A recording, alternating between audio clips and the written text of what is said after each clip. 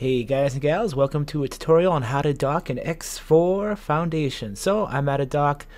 This is, you just started the game, you don't know how to dock, you don't understand it. Well, this is what you do. So you're in range of a station, you select it for you can actually have, you can see I'm at the Argonne Wharf, I do have it selected. I hit enter and I say, please give me docking permission. So they give me dock permission. Now I'm going to move in. You have these little green arrows that are pointing you towards the dock. Some of the docks are different. This is a wharf, so it's an inside dock. Some of the docks are actually outside. So we're coming in, and I can see where those green dots are going. I'm going to slow down a little bit. I can see that, oh, there it is right there. We have a docking situation here. We can see, if you look at the dock, we can see there's a little silhouette of my ship landing. So we do got to get over to that docking bay. I'm going to fly over that way. Try not to hit any ships that might smash into you. And when we actually start lining up with this docking bay, we're going to notice that we have this interesting little thing up here. And let me kind of get everything out of shape here. So the first line we see, let me get my mouse here, is this one up here. This one is, if you actually hit the E or the Q key on your keyboard, this will line you up, and what you're looking for is for that to be green. The other thing you're looking for is that you want your little circle, this one right here, let me kind of go, this one right here, you want that little circle to be right in the center of that. So there you go. So now we're lined up. I have this line across is all green. That's great. The next thing we have is this line down here. It's red, and you have two arrows going either or, and then you have another arrow down here. This represents your ship and the position of your ship relative to the actual docking bay.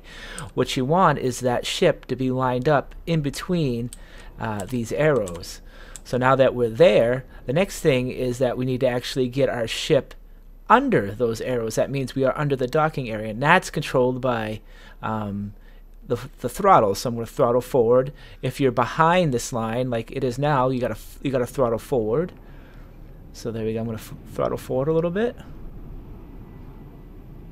You see how I'm getting closer, and now I'm going to slow down. You see how my guy is inside that line, and now these lines are all green.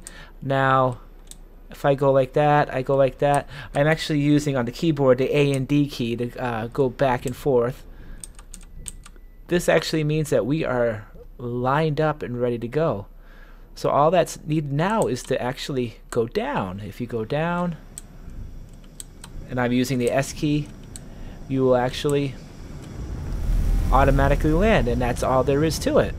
So that's how that works. So let's move on to another type of docking. We're pleased to welcome you aboard. Thank you, thank you. So if you want to upgrade, you don't like that manual docking stuff, you want to upgrade, go to upgrade, repair, dock ships. You can go into the software stuff, and you can upgrade to the Docking Computer Mark II. It costs $32,768. Now the Docking Computer Mark II actually actually makes docking a little bit easier if you don't want to mess with that manual stuff. And I'll show you how that works now. Alright, so here we are, folks. Same situation. I have the station now selected, the Argonne Wharf HHC 159. I'm going to start flying towards it. I'm going to hit the enter key, and I'm going to ask for docking permission. Everything is the same. The only thing now is that we have an automated docking system. You still manually have to fly into the station, so that has not changed. What has changed is the manual docking part, and I'll show you why I'm saying that. So there's our docking again. It's the same exact thing. We're at the end here. We can see the ship docking in, but all we have to do this time is get inside. I'll even show you how bad you can do this.